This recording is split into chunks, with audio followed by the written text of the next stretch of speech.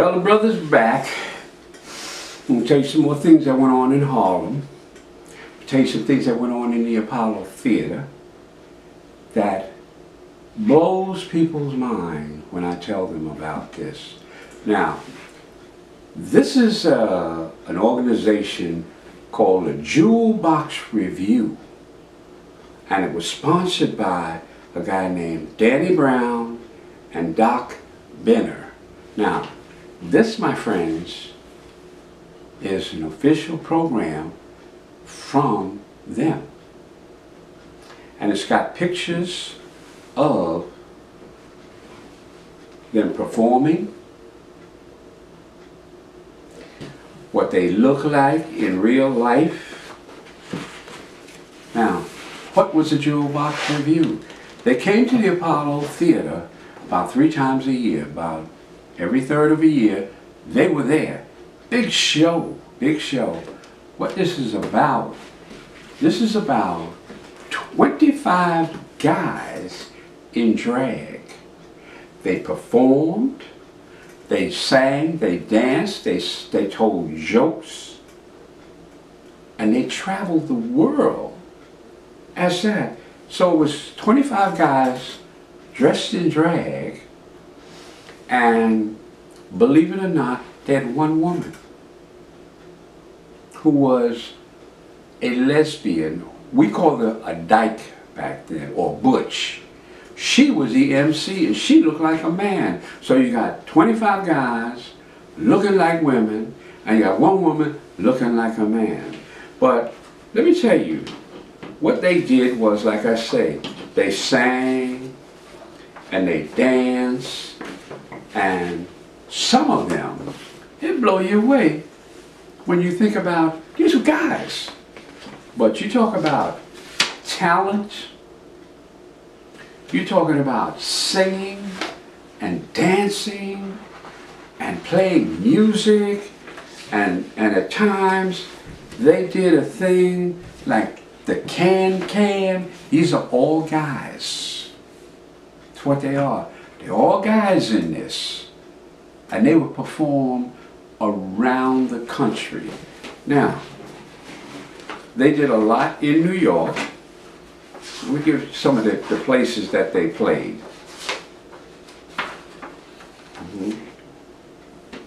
Now, outside of the Apollo Theater, see, there's the Apollo Theater right there, the Jewel Box Review, okay? They played in Brooklyn. They played downtown Manhattan at the Lowe's. They played the Detroit Fox. They played at a country club in Brooklyn. They brought their review. They bring the whole thing. They played in California. Let's see, upstate New York. They played in Coney Island. Yeah, they played all over. And they too had a circuit that they ran on. Because like I said, they came to the Apollo 3 times a year. So if you take 3 times a year here and 3 times a year there, and they some of the places it said they played there for months. The show was in such high demand that they played there. And I'm going to show you a picture of Stormy. Stormy was the woman who was the MC.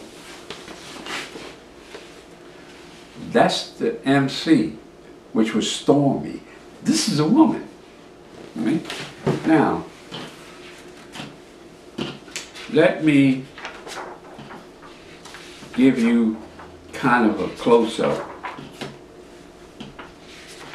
of what some of these women look like in their full costumes.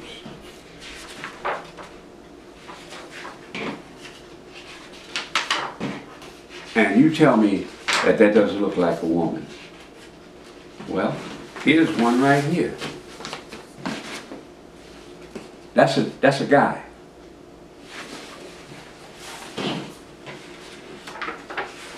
I'm trying to get full body shots so you can get a look at, okay. These are guys. They sang, They danced. They did little skits. They did a chorus line. If you who are unfamiliar with a chorus line, that's like when they all in the line and they all do the, like the Rockettes. Okay? Now, with that said, this is a layout. This is a layout of the majority of them right there. That's a layout. The Jewel Box Review. Now, when I said they played all over, I just showed you a few places. Here is a spreadsheet of all the places that they played. So it wasn't, like I say, it wasn't just Harlem. Okay? And like I say, they've got 4 weeks engagement, 8 weeks engagement, 2 weeks engagement, 3 weeks. Here's one that's got 18-week engagement at the Monticello Playhouse, Monticello, New York. So that, they got to be popular for you to stay at a place like that. But it's called the Jewel Box Review. Is it still in existence? Well, I haven't really done any research on it because whatever they're doing now, that's them. But this is what I experienced back then when they came to the Apollo. Every year, like clockwork. They'd be right on top of it. And I've seen them in person. We didn't make any of the costumes because they wore that can and whatnot. But they would bring it in there periodically for us to fix it. And I've been in the Apollo to see their act because I wanted to see how good they were. Right? I wanted to see how good they were. And you talk about talented people. They had one lady, this is like a picture of her, who was a comedian. And for those of you who remember Mom's Mabley, she told the same type of jokes as Mom's Mabley, and she had that kind of rough appearance about her. But she was a comedian. She told all the jokes. But usually you get somebody like that, like in between, they'll send a comedian out there to kind of hold the audience while they get ready for the next act. Stormy was the MC. She was the guy, she was the girl who looked like a guy. And Ray Francis, that's who that was. It's a small shot, but that's Ray Francis right there. Now, like I say, she was like a Mom's Mabley, and for you guys who are old enough to remember Mom's Mabley, if you listen to her, she was a funny woman. She was a woman, but she was real funny. And if you had never heard Mom's Mabley, the beauty of the internet nowadays in cyberspace, well, guess what? You could look her up. Now here's one.